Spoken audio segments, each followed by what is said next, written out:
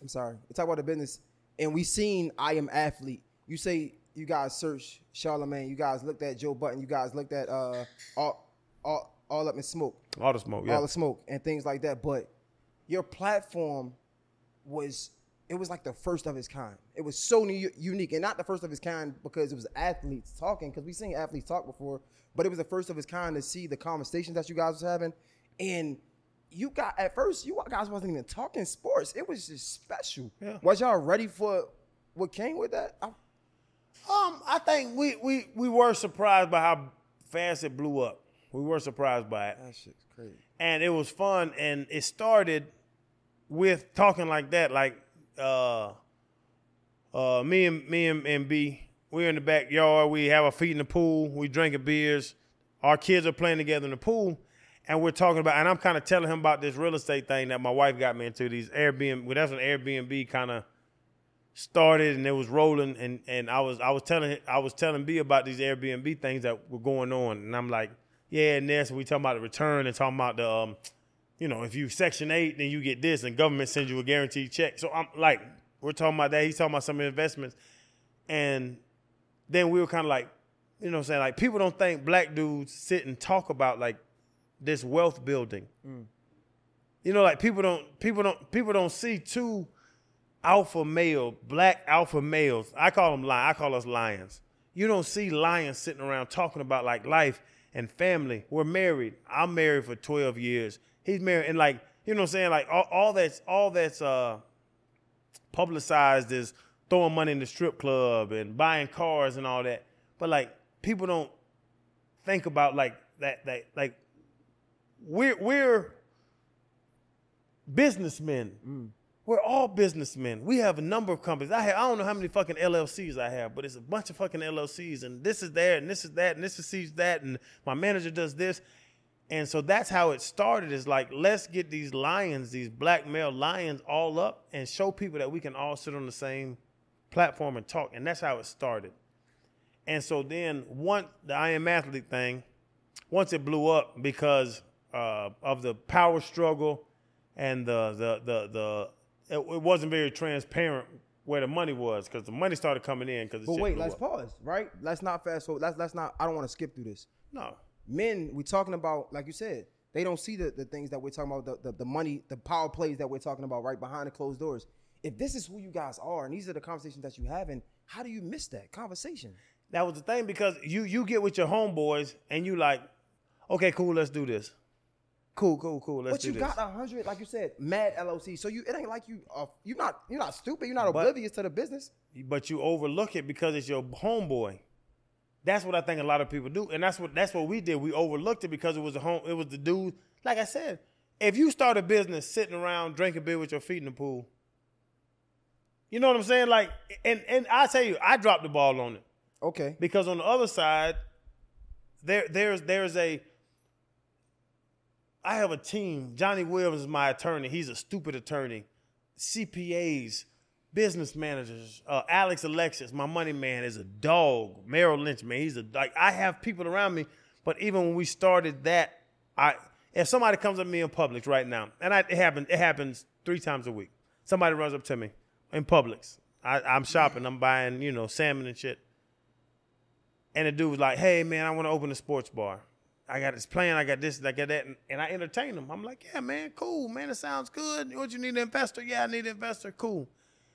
At the end of the conversation, I'm going to give him my attorney's number and say, call Johnny Williams and call Alex Alexis. Mm-hmm. If you can get them to believe in it, I'll believe in it, because I know they're great at their jobs. And that's why I've dealt with them for 15, 20 years. Like, they're great at what they do. With the I Am Athlete situation, it was homeboys sitting around drinking, hanging out, bullshit. And that's why I did not go through the normal approach to how I do business, because we're homeboys, we talking, we'll just set this thing off. It was COVID, we're sitting around. Like, it was a flaw. It was a flaw on all sides. We were too open just to, okay, yeah, let's see what happens. And then what we saw what happened went crazy, and then we were like, oh damn, we need to tighten up the business. And by that time, we couldn't tighten up the business. And that's why I'm glad we could have this conversation. And I was thinking about it from a different angle. and it's really I get it, but I don't get it because I'm coming up in the business, right? So granted, I'm looking at these grown men and these powerful influences that like y'all know the voice y'all have, y'all know the platforms that y'all got. Granted, you probably don't know what it's going to come from, but I just don't try to be respectful in this. I don't see that being an excuse because like that was your friend. So if you said y'all did the research, right? Yeah. How could you say you did the research and you know this shit happens? We seen Joe Budden and Roy Yamal. We seen that. We seen Marley them. We seen Smoke. We seen. So if you saw that, how can you not know to get the business right for the sake of your friendship? Because it's just fluke stuff. It's like the divorce rate is 52% in America, right? Mm-hmm. You know that over 50%. I don't know what the number is, but it's over 50%. So you go into a marriage. Nobody wants to get divorced. For sure. But over half of the people that get married get divorced. Okay. You know what I'm saying? So that was the thing that we really, and now at this point, I would tell you to your question, I feel crazy is that I have so many companies. We have, like I say, we got more LLCs. My wife, she does like our real estate stuff and the business and the shark diving and the charter boats and the stuff that we do. It's always business first. But it goes back to why Jeff Bezos got divorced. Right? I don't know. Why did he? But them billionaires get divorced. Oh, yeah, for sure. So they're geniuses. They're billionaires, but they can't work this out with another human being. You see what I'm saying? No, I get it. It's just. But no. Go ahead. But it's the same thing. Like if you look at you're like, why cannot this work out? Y'all should be able to figure this out.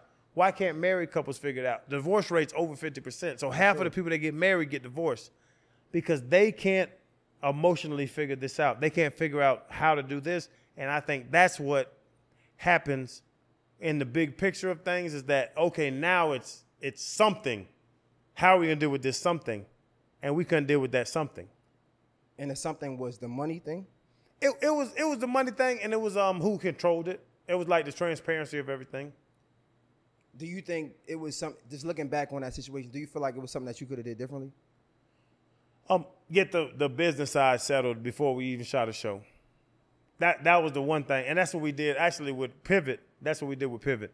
We had a business, we had the structure, we had the Pivot LLC to all of Fred Ryan, myself, our attorney, our producer, our LLCs. We had a whole business structure, a pyramid set of where the money funnels and all. But we learned from the last thing. So every penny that comes into the Pivot, it funnels, you know what I'm saying? It funnels down and we know where it's going and we know where it's achieving. But it's like the simplest thing is a business plan.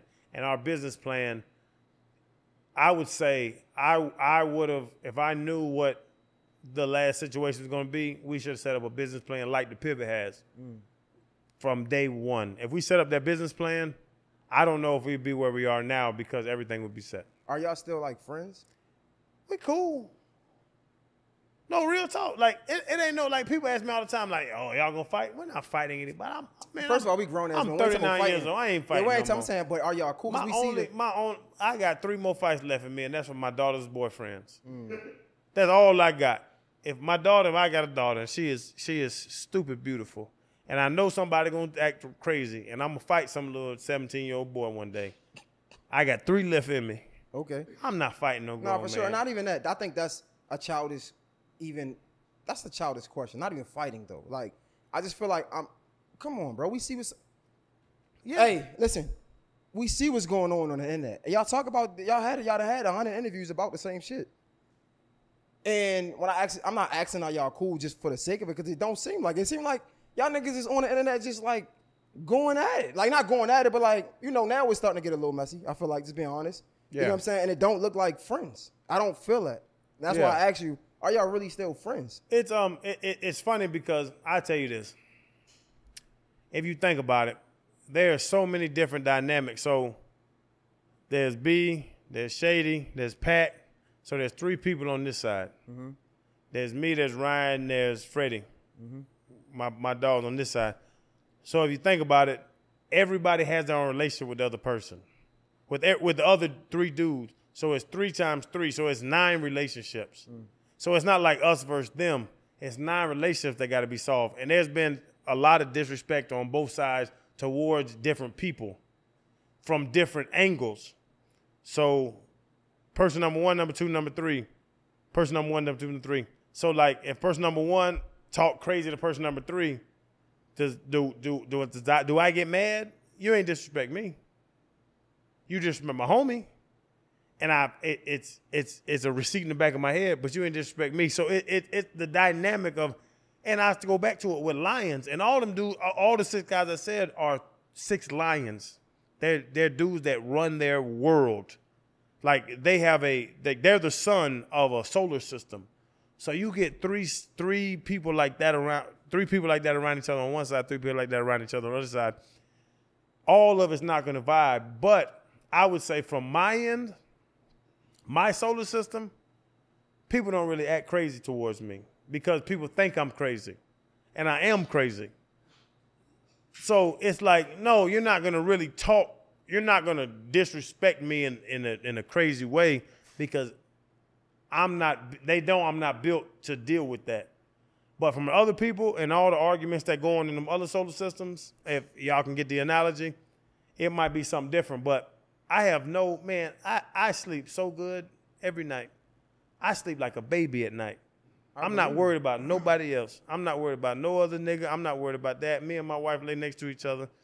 I cuddle up and I go to bed like a 2-year-old. No, I get it. It's just, at first, just being honest, right?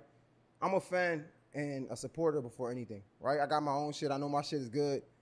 But I feel like I speak for so many other people that look at y'all show before we even get to the pivot, right? Because that's a great show too.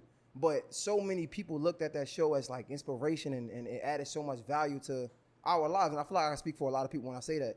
So it's cringeworthy to say, like, and I'm glad we had this conversation because as much as you're inspiring, I admire you, we're still men. I hope we could have a man conversation.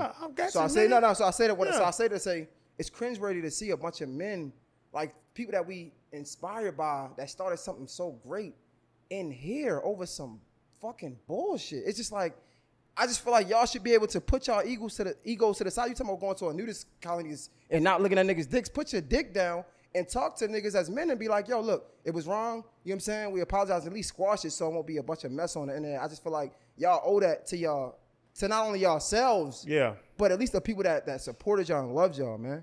But it looks crazy right now. But you have to. You have to see, you have to know what people really have your back and what people don't. Mm-hmm. And that's the thing that I think a lot of people get caught up in. A lot of young black dudes and young people get caught up in is that they don't know, like and I'm not, you know what? Take that shit out of there. Take black, take young, take all of it. Humans don't know who really have their back until they show you who has your back. And who's there for you, and who wants you to eat together, and who wants to vibe together.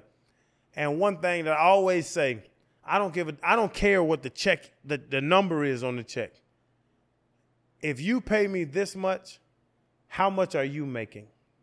Is my question. Mm-hmm. And Brandon, he said it in the past. He was like, yeah, Channing always wanted to know what the big check was and not his cut. I want to know what my value is. I'm not going for 7% or 8% of a check. Like I'm worth more than that. So that's the thing too, is that you have to, and it goes back to the business plan. It goes back to the private equities that I'm in. It goes back to the real estate investments that I'm in. With my wife, is that you have to put a number on what, if you're going to spend $100,000 on anything, or $100 or $1, 7% of $1. 7 cents. 7% of 1,000, 7,000. 7% of a million. You know what I'm saying? Like, you can do the math on that. I always want to know the math, and the math wasn't clear. And the math was all spreadsheets that you can create, but I need to see receipts. And that was the problem, is that I always need facts. And that's how I run. I'm very analytical. My mind's analytical. And it's actually analytical people, it's a knock in relationships because it's so mathematical that it doesn't attest to emotion. Like you're talking about y'all boys and black men and y'all homeboys and y'all do this and that and this. Oh, I understand it. But what percentage are you giving me? 8, No, I don't need 8. I'm worth more than 8. I need 15. Like, you know what I'm saying? Like, and that and it's a mid ground of what am I worth to this business? And there's so many other businesses going on, and we have so much stuff going on. And that's how I run the other businesses. We run the real estate with my wife. We run the charter boats we have. We run the shark diving company we have. We run so much thing on return, APY and APR and all that, like the numbers of it. So now you get with one of your homeboys and you're not concerned with the percentage. So you run every business that you have, and we have 15 businesses.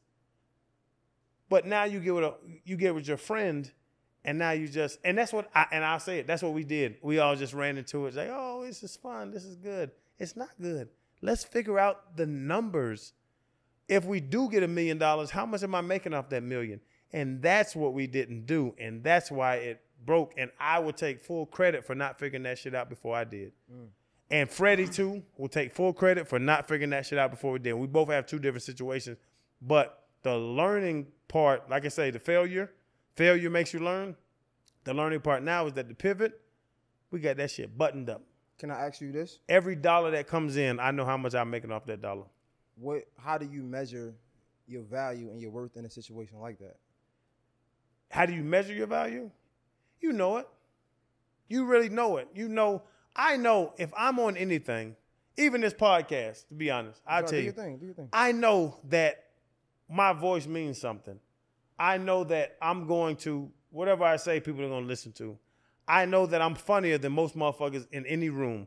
I know that I'm more intriguing than everybody in the room. Like and my wife confirms it all the time. She's like, you got to value your time and value who you are. And I know it. So if you make if I did, like, and be honest, I ain't making no money off this shit. Like, I don't know what you make, your YouTube views. Yeah, man, you got it, bro. Thank you, brother. I run it up. Get your bread. Appreciate it. But like, so don't hold back. Just let you know. Yeah, but this situation, I look at my camera like, please talk. I'm not gonna be an asshole. No, talk. No, but say when what I walk in here, I don't know if y'all. When I walk in rooms, and I'm starting to tell people this, and it was something I thought for a long time, and I didn't say it, but now I'm telling a lot of people this. When I walk into a room, I say you're welcome, not thank you. I'm here. You're welcome. Where do you want me to go? I'm here now. You're welcome. Not thank you for having me. Like, and I love, bro. I love to be on the pod, but hey, you like, good. Nigga, you're I'm welcome. Gonna show you something. You're welcome that I'm here. Like, that's the thought of what people should be, and that's the thought of what I think. So, with everything I do, if I wasn't on the other show, it wouldn't have blown up like that. If I'm not on Pivot, it's not going to blow up like that. I love Fred and RC, and they have their role. If I'm not there, it's not blown up like that. I'm not on this show, it's not blown up like that. And we know it, and Fred respects it, and Ryan respects it, and they respect it. Right. And I respect them. The Pivot would not have blown up without Fred. The Pivot would not have blown up without RC. And I respect them too. But you have to value yourself and know that I bring something to this table. So whenever I walk into a room, it's like, it's really you're welcome. And it sounds cocky and it sounds like assholish. But no, don't thank people to be in your room. And all the young people out there, don't thank people to be in that room. They need to thank you for being in that room. Okay. And that's when the mind frame changes, is that I'm here now. I'm here now. So I was showing you on my, that's why I say you don't have to hold back anything. Because I understand. And when you're confident, and I feel like I say this a lot of times men lack confidence, so they can't take other people's testimony. You could come to us and say, I sat at the table and I raised the stock. And I understand that because I can still have an understanding of myself and know where I'm going at with or without you, right? Respectfully, right? So I had that same respect for you. I was going to say, I just posted a picture. I said, yo, I never been the glad to be here type. I'm more so of let me show you why you took too fucking long, right? Like, you really took too long to have me on here. Like, I said it with Bel-Air. Like, respectfully, I thank God is a dope opportunity, but let me show you why you took too long. You get what I'm saying? I still can be appreciative, and it's not cocky. It's just I know my worth. So I understand what you're saying. You know your worth. But let me ask you this, though. when I say how do you judge your worth, because I think the story is out there that you wanted to get paid from it, right? Like you just wanted to get paid. I think he put in all the money, right? He put up all the money up front for it. So if I put in all the money up front for it, right? How do you coming into a situation that kind of I built, right? I put this money in, but it couldn't be no Channing the personality without the cameras that I bought. It couldn't be no Channing the personality without the lights and the production. And let's be real. You did radio for what, 12 years? Mm-hmm. You ain't never been this Channing. Respectfully. Yeah. Oh, no, respectfully. I got you. Yeah. So I'm asking you, how do you put a number on that for people that's looking at that got production? How you put a number on that? Because, bro, you came into something, and with all due respect, because of the thing that I poured into this, helped you get to another level. Yeah. Right? So how do you put a number to that? Being respectful of all parties. Oh, yeah. No, 100%. And I tell you, B did do a lot. Off bat, we had a chance to invest early, but the contracts weren't buttoned up. They were very unprofessional. The contracts early were unprofessional. But it's a situation where if you put everything into it, and I say this, after the money started coming in, I said a number of times, I was like, pay off all the cameras. Like, this was my thought. So now the money's coming in. Like you're saying, the whole investment, whatever the cameras were, whatever the production crew, whatever that, pay that off. Because now money, we're getting checks. Mm-hmm. So money's coming in. Pay that off. Let's get to zero. So now we're making money. Pay off the camera, pay off the production, pay off everything. Let's get to zero. And now let's break it down. How, though? Which way? Is it going to be evenly? Let's break it down evenly. Is that fair, though? Or no. Actually, he could have taken more, but equally distributed out over everybody. But so you invest $100,000 into something, right? That you didn't know was going to work. Right. But I took a risk. But you took a risk. Right. So now it made $300,000. Mm-hmm. How much money do you deserve from that $100,000 you invested? Was it just me? That's just you. The whole thing, I would assume. The 300. Yeah. So you need 3 times of what your investment was. Whatever I Even made, though without me, no, that's why it I would said have been nothing. No, I'm asking. Is it just me? No. This exact situation you're talking about. Oh, the exact situation. Honestly, just being honest, I really don't know, and that's why I wanna ask this question, because I feel like it's y'all really setting the pace for so many other people. Yeah. And we can learn from this. And I feel like, honestly, hypothetically, I don't know if you spend 100, you spend 100 racks. 100 racks, right? And I got my guy that's helping me, right? Yeah. Whatever his contribution was to making us blow up, that's what I think he should get. So, for example, if the effort, if we measuring things by effort, okay, I bought the equipment. That's a third of the effort. Okay, I had the platform. Now that's 50% of the effort. What else did I bring to this? Let's look at it, right? What did you contribute? Okay, you came in, you helped me set up. That's blood, sweat, and tears. Okay, that might be 10%. Let's you made sure that we was all the cameras was focused. Okay, that might be 5%. What is each part worth, right? And then after we add it up, then we break it down like that, right? That's how I think of it. But that's how I'm asking you. How do you measure your worth? How do you put a number or a dollar sign on your value coming into that situation? My thing was, if whatever you put in, pay yourself back with interest. And I said it. Okay. That's my thought. Like if you take $100,000, like you can give me $100. I can give you $107 back a year from now. Like APR, you know what I'm saying? Like the APR and all. Like if you can't get double-digit percentages, you're not a good financial advisor. And my financial advisor, I'm always in the 9-10% of it. So you can just sit money nowhere and make 9%, 10% if you have a good financial advisor. So now you've taken that money out of investments. If you invested for a year, $100,000, I believe that you should get $110,000 back in a year. Okay. You can't. That $100,000 cannot make. Where are you going to go to make more than $100,000 in that year? What are you going to do? So how do you? You're going to make a bunch of risky investments that can't pay off or might pay off? Okay. So what I'm curious to know. That could be right in No. It's 100% correct. Double-digit percentage return is amazing.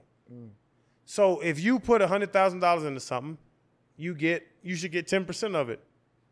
My thing, and I talked to Brandon about it, was, hey, whatever money you invested, take that, add 10%, take your money back. Now we're at zero. Okay. Now at zero, if that money wasn't there and I took all the risk, but you took the risk out of something that was going to make, if you just let it sit in the market, was going to make 7 or 8%. And I know the market. I follow the market. I look at the stock market, S&P 500, all that, NASDAQ every day. I know what that money would have made sitting, and it's not 10% a year. So take your money with a 10% return, which is amazing. Now let's get to zero. There's red and black. That's why they call it, what is it called? Black Friday after Thanksgiving. Mm-hmm. They call it Black Friday because red means negative, black means positive, and every store is black the Friday after Thanksgiving because everybody's shopping for Christmas, and that's why I call it Black Friday. So get in the black. Let's get us to zero, and let's get in the black with our investment of what this show is flipping. Once now we're flipping money. Take your money, take a return on your money, and I'm fine with that. And now let's move forward and let's break this money down to what the worth is. If there's 4 people on the show, I'm worth 25% of that show. And probably more, but I'll take 25% because I know my value. I know what I bring to every show. Everything I touch is bettered by my personality, my sense of humor and all that stuff.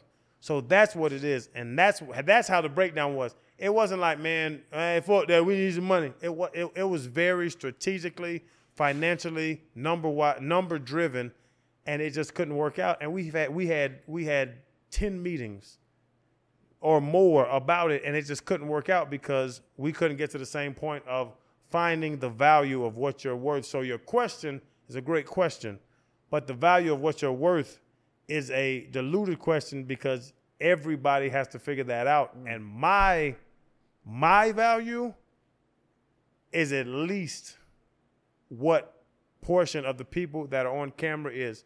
This podcast right now, not to hurt your feelings, this is 70% me, 80% me.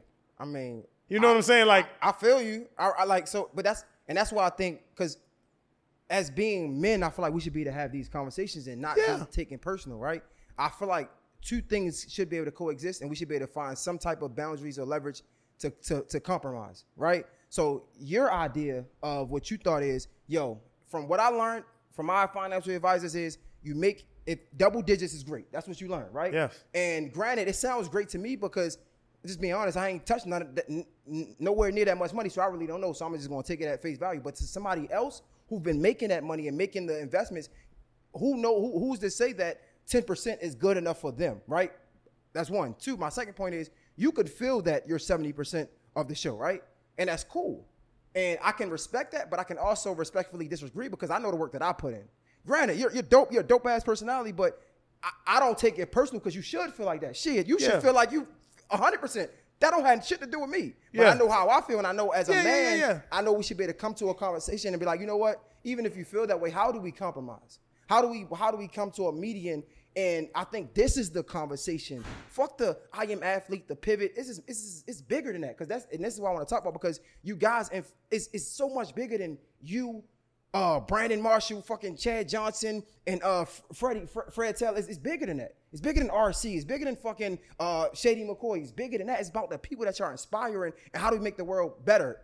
And I'm not trying to sound politically, but that's what it's about. So we could talk about that. You say you feel you think you 70%, and I say I don't agree. Then how do we move forward? It's just like fuck it, but we want to just get up and lead a podcast? No, and then you have those conversations. That's the thing. Like, it's so funny that it's cool. It's cool that you ask it. It's cool that you see. Like, you're trying to see the approach to. You're really asking, how do you approach business? How do you approach value? And then from the other side of the return of things, and you have to make money make sense. Mm-hmm. It has to make sense to you. So if you take $100,000, you have it sitting. You can give it to somebody, and they can make 7%. It's easy to make. I can make you 6-7% a year, right? So if you take that same money and put it into something, and you can make 6 or 7% on that, what's the point of doing it? Because you can sit and not do nothing. And I was saying, like you don't know about money and all this stuff. That's what you're working with right now. Like historically, 5 to 7% is kind of like that's not hard to make in the stock market. Just let it ride and do that. The part of it is the riskier side of things. So when you get risky, now you're putting it out and trying to do it. So that's why you go up to a different percentage and say, okay, well now we need to do this. So I put the money out there in a risk factor. Okay. And so that's the thing that you have to put a value on. But it's no different than putting it in the stock market. Okay. You see what I'm saying? Like it's not like you can't put any risk factor on anything. You buy a house and try to flip it. You're trying to make a certain percentage of whatever money you put out. You buy a $200,000 house. You're going to do the math on, okay, if I can flip this, I'm going to spend $30,000, so that's $230. I can sell it for $400. Okay, so now I made $170. Like you do the math problem on that situation. That's all that money is, and that's what we don't know. Like there's no relationships in money. Money doesn't have a heart. Returns don't have a heart. Nothing like that doesn't have a heart. The heart, the emotion, the we're friends or we're not friends. That's where things get flawed. But money doesn't have a heart. And that's where I sit with everybody other than my wife. Money doesn't have a heart. I have no emotional attachment to anything that has me making withdrawals from my account. If I have to put some money in and you have to put some money in, talk to me about the money side of it, not the, man, we boys and you dope. Okay, I'm dope. I know I'm dope. Where's my check? What percentage am I making? And I think that's the thing. Bigger picture, that's the thing that a lot of people get caught up in, is the emotion of stuff. And even the thing I've said, like the experience of what I bring to this podcast, I bring that podcast. Like I put a value on my time. And for you to run up on me and ask me to come on, I was like, bruh, young man doing this thing. And I put a value on my time, but I did it because I was like, shit, now I can promote my man restaurant. Now I can promote this. Now I can promote that. I did it all strategically. It's all a strategy of what you do and how you do it and how you can uplift other people. But yeah, everything has a return. And that's what you got to do is take the emotion out of it and try to find a return. So speaking of emotion, and right, how did that make you feel personally, though? Like seeing that went down like that, and you lost friends from this. When you go home and you speak to your wife, and y'all had those conversations, what are those conversations like? From what, leaving I Am Athlete? Mm-hmm. From the split? Nothing. Dang. No big deal. Like I have great friends. Easy baby, Easy Atlanta Harris, right? My man. You know what I'm saying? Like Easy and T and J and Jarvis but I got plenty friends. Like we didn't lose. We lost a level of friendship on the business side, but it's not like I said. I'm not fighting anybody. Like it's not like that. Like it's not even the thing about like the locker room. I'll tell you this. So when I retire, a lot of people say, what they say? They're like, what do you miss? People say, I miss the locker room. Why they say I miss the locker room? They pour me some of this. They say, why do I miss the locker room? Because they miss talking to people and having friends and having people to talk to every day. I don't miss the locker room at all because I have friends. Like I have true friends. I don't need a locker room to have friends. And that's the same thing to answer your question. I don't need business to have friends. I have about, I'll tell you, 6.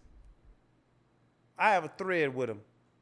They're about 7, 8 dudes that are my ace boom coons down from day one, and they're going to be down from day one before the money, before the success, before anything.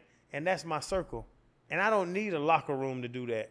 I know, and they all here this day, they in Atlanta this weekend, and we all together and we hanging and vibing. Like I don't need the people that are friends with me are going to be friends with me no matter what we do, no matter what they do. And some of my friends have businesses. One of my buddies have a construction business, and he asked me to invest, and the numbers weren't right. And I was like, nah, bro, I can't invest in that. And he was like, cool. And he went on, and he's successful. Motherfucker make money.